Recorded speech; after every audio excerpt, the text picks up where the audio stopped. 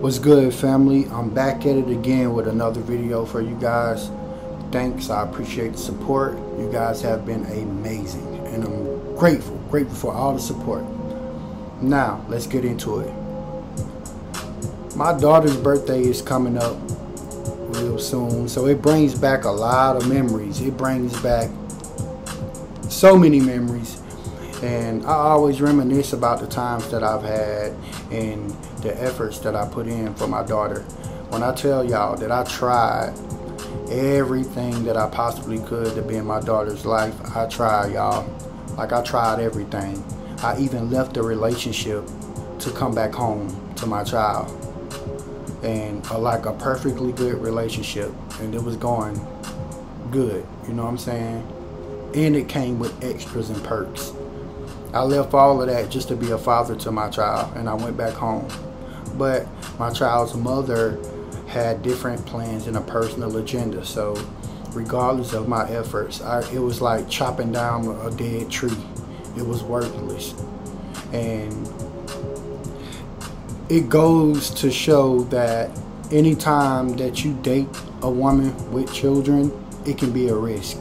Not saying that all women with children is a bad choice. I'm just saying, like, it's very risky dating women with children. And I'm not finna get into the specifics of everything because it don't matter what I say anyway. Like, I can speak on stuff, and of course I'm gonna be truthful about it, because what do I get from telling a lie? Nothing. But no accountability is gonna be taken in any ways. It never has been. At the end of the day, it is about the child, and I'm willing to lay down my differences and be in my child's life, but that's only at the discrepancy of my child's mother being mature, like, for real, and not just going on social media and fooling people like she's doing one thing and behind the scenes she's doing another thing.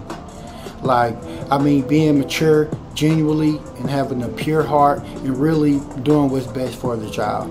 You know what I'm saying? That's why us men, we have to be very careful nowadays and who we choose to have a child by. Because just because we choose to have a child by a woman, it doesn't guarantee us that we're going to be in that child's life. Because you never really know a person until a child comes in the picture, or you two come into a lot of money.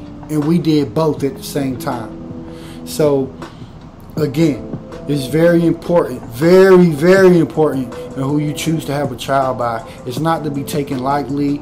It's something that can ruin your life, because child support is inevitably the main causes to a lot of men's downfall.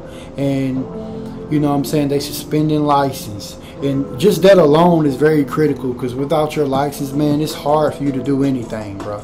You know what I'm saying? So they go hit you where it's hurt. It's a system. It's designed to do those things. And women know this. You know what I'm saying? They know all of this. So when you separate from them, they like to use it as leverage. You know what I'm saying? So they're going to hang you by your balls. And at the end of the day, you know, it's at the discrepancy of the woman. And of course it's not fair, but at the end of the day, it's about the child. So like I said, my child's birthday is coming up. I miss my child. I thought everything's going to be perfect. I waited 10 years for this child to come. You know what I'm saying? I put in the work. I put in the effort. I was a good man. I did go to work. I did come home. You know what I'm saying? I'm not finna speak on what all happened, but I can speak on what I did. I did do what I was supposed to do. I evolved. I upgraded my way of thinking. I made certain decisions and choices that was beneficial to my household.